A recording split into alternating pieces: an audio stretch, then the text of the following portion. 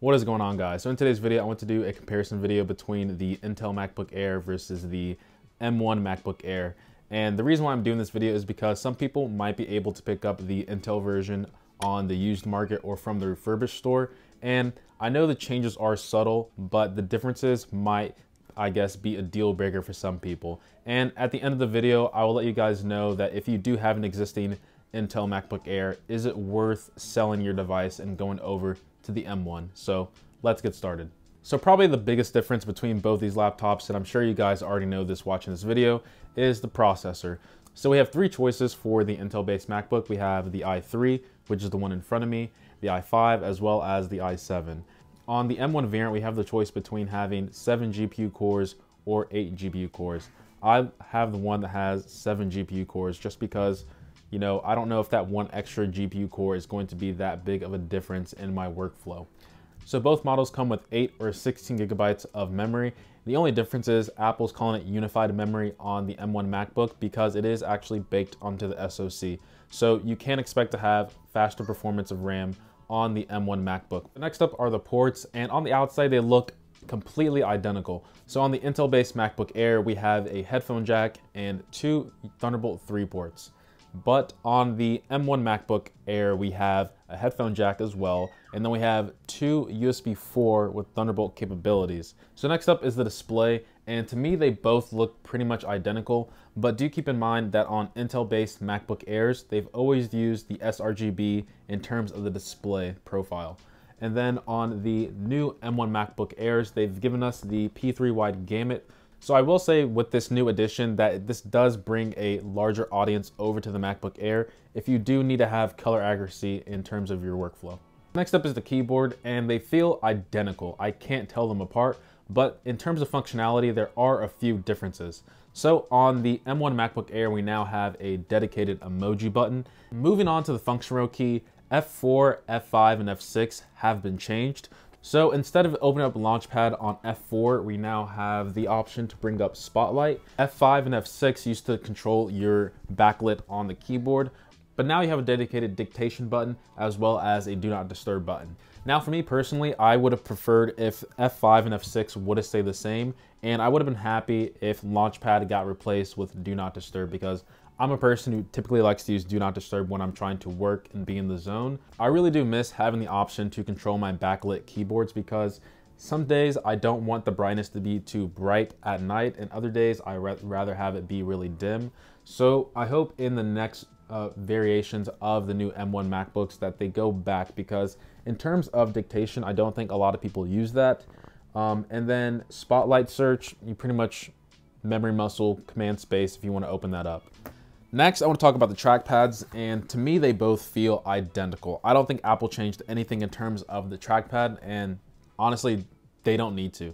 Trackpad still feels super high quality. Haptic engine and feedback, I think they're both still exactly the same. So you're not missing out on anything in terms of the M1 or the Intel version. So next I want to talk about the microphone and camera. It's supposedly better on the MacBook M1, and I would say that it does actually look slightly better than the Intel version with the AI and software optimization that it's doing. And UPS is here, and I know exactly what I'm getting. But this is what I'll say. In terms of if you're using this for like video conferencing, you will notice that you do look a little bit sharper than the Intel version. But this is why I'm saying the asterisk. If you are the person in the small box, you look identical. But if you're talking and it shows your face on the entire screen, that the M1 MacBook Air still looks slightly better, but to me, it's kind of blurry still. So I'm gonna go get my package.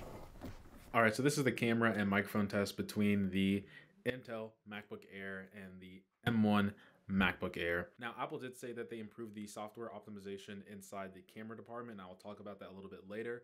But to me, it does look like the camera is in fact better on the M1 MacBook Air. In terms of the microphone, you guys can tell me how it sounds. I'll have to, I guess, listen to it back. There seems to be a lot less noise on the M1 MacBook Air camera, even though it still is 720p. Like I said, if you are in good lighting, which I am right now, I have natural sun coming in, the camera does look noticeably better than the MacBook Air using the Intel-based chip. There's just, like I said, there's a lot more noise going on. It looks considerably more blurry. So in terms of the camera department, I do want to give it over to the M1 MacBook Air. So next I want to talk about the unlocking methods, and they both still use Touch ID, and you can't unlock it with your Apple Watch as well. Apple does have this feature called Instant Wake. So whenever you close the laptop, even for a couple hours, even days, when you open it back up, you're essentially back into your computer. Now, if your computer has been closed for a couple hours, you will be prompted to log in through the lock screen. But the thing with Instant Wake is, even if I close this and open it back up, it's still pretty much Instant Wake. Personally, for me, I haven't noticed that big of a difference. Even if I do have the MacBook Air Intel version closed for an hour, a couple of days, they both still, it's basically Instant Wake for both of them. I really can't tell the difference between the two. It's not noticeable in my workflow, but you know, for some people, the Instant Wake, it is a game changer for me. Now, in terms of build quality, they're both still using the exact same unibody design, but I will open up these laptops later to show you the differences on the inside. But build quality is still exceptional in terms of the unibody design with all aluminum. It's just best in class, really. There's no flex whenever you type on the keyboard. This design, like I said, it's been tested for almost over a decade now, and there have been subtle changes over the years, but in terms of build quality and design, exactly the same. Last thing I want to mention is the Wi-Fi, because this is something that they didn't really talk about. So there is now, I keep pointing, there's Wi-Fi 6 in the M1 MacBook Air and all MacBooks moving forward, and Intel versions are still using Wi-Fi 5. Now, if you don't have a Wi-Fi 6 router, I don't really think this applies to you, but when you do decide to upgrade for the future, which is pretty much what people are planning for, and you do decide to move over to Wi-Fi 6, and you have a lot of devices or you're really far away from the router, this is where the M1 MacBook Air is going to shine. But for people who are still using a Wi-Fi 5 router and your speeds aren't tremendously high, I will say that you're probably not going to notice a difference up front. So looking at the inside of both these laptops, it's a very different experience. The battery sizes are exactly the same. Like I said, in terms of the haptic engine, they both look to be exactly the same. I do like how on the inside, Apple does use the same coloring in terms of the material, but the biggest difference is this controversial design in the older MacBook Air that came out earlier this year is that the fan was not attached to the heatsink. Whereas on the M1 MacBook, there is no fan at all. So this computer is dead silent. And overall, this computer just tends to be cooler.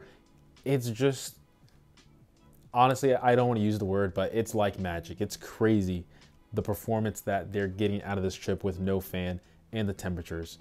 Now, in terms of the logic board itself, as you can see, there isn't much to it. As you can see, it's a little bit longer just because, you know, we have to add in that RAM as well. But this is just, it's a smaller form factor overall, where the logic board on here extends out all the way. Now, the thing people are probably wondering is, why am I not talking about performance? Well, because performance is a very big factor when looking at these laptops. It's no secret that the M1 MacBook Air is blowing the MacBook Air out the water. So in terms of performance, of course, the M1 MacBook Air is going to be tremendously better. There are plenty of videos online about it. But here's what I'll say. If you have an Intel MacBook Air, should you go and sell it and go buy yourself an M1 MacBook Air? And I would say that no, because this is my mom's MacBook Air, and I asked her, does she love her laptop? And she says she loves it. And that's all that really matters. If the laptop is able to do everything that you need it to, and Apple is still going to be supporting Intel chips moving forward, because like I said, it doesn't make sense for Apple to just cannibalize their existing Intel MacBook owners. And you know, if this laptop is able to do everything that it can do for you, then there's no reason that you should go panic sell this as if it's a stock and try and buy this M1 MacBook Air because you're getting FOMO from all these videos you're seeing online. So the other thing I want to mention are people who originally bought the MacBook Air didn't really buy it for professional use. And I think that's what people are trying to do now with the M1 MacBook Air.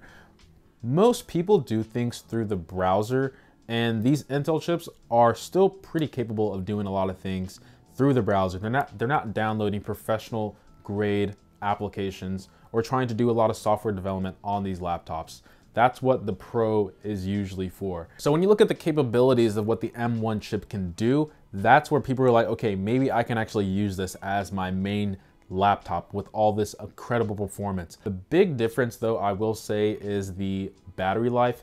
The battery life on the MacBook Air has always been good. It's always been the best until these M1 MacBooks came out. The battery life on this is incredible. I think it's 1.5 times better. I think this one has 12 hours of battery life rated, and this one has 18 hours of battery life, which is incredible. But with that being said, I haven't heard my mom complain about the battery life on the MacBook Air at all.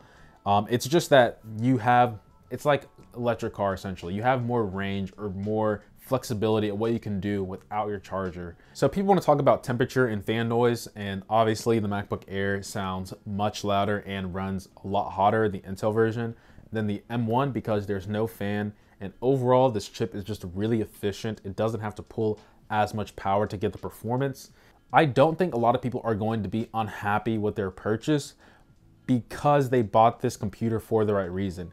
The only real reason you would be unhappy is because if it's not able to run the applications you're running them in, I guess, a quiet and cool environment. So the target audience for the MacBook Air has always been that if you are a light user, that this laptop is going to be perfect for you. So should you feel bad that you bought an Intel-based MacBook Air a couple months ago? I mean, if it was me, I would feel bad, but I wouldn't feel bad for that long because, I mean, what can you really do? You bought the laptop because you needed it. If you didn't need the laptop, then yeah, I would feel bad for you. But you know, like I said, you just gotta be happy with the purchase that you bought it at that intended time. I still do think for like a vast majority of people, like there is a reason why the MacBook Air is so popular is because of the price and the things that you can do on it. Like I said, if you're a very light user on the internet or just using a computer, it's the perfect laptop for you. But now the value that you're getting out of the MacBook Air, it's just better in every single way. There is no downside with the M1 MacBook Pro. It is an improvement across the board. So Intel-based people, don't feel bad. Feel bad just a little bit, not forever. It's not good for you. But M1 is now king of Ultrabook laptops. Maybe speaking too soon. AMD laptops are still good in their rights in terms of performance, especially the value you're getting out of those laptops as well. But this is for sure the best MacBook Apple has ever made in quite some time, at least in my generation. So with that being said, guys, hopefully you did enjoy this comparison video between the Intel-based MacBook Air and the M1 MacBook Air. Let me know what you guys think. And as always, guys, appreciate every sub, like, and comment. Much love.